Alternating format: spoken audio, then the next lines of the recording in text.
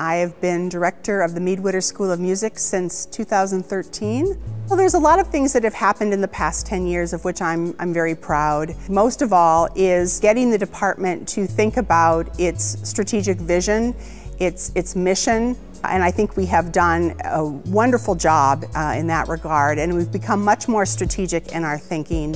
Personally, I'm really delighted that we have walked our talk when it comes to issues around diversity, equity, inclusion, belonging, excellence. There's always more to do, but we really have put resources, energy, vision behind that. Of course, we're standing in this beautiful building. It was really then Chancellor Becky Blank, who was new, as was I, in the role, who said we should go forward with the building.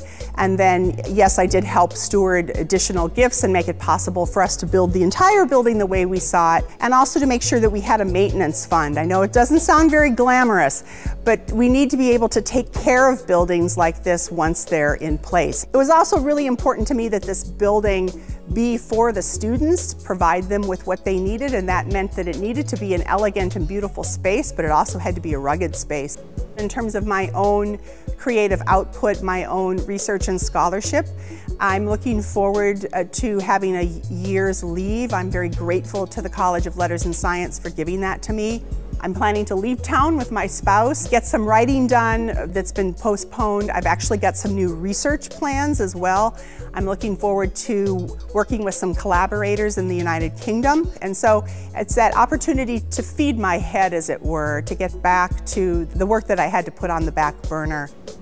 The one thing I would say that I didn't get to do that I would like to have done was to have the conversations around curricular change and the need for us to be expanding what we teach, how we teach, thinking about the pedagogies that we do. My real dream for the School of Music would be the hard work of thinking through our pedagogies, continuing to be the best we can be for our students and to be meeting our students where they are and providing our students with the experiences they need to be successful in this century at this time.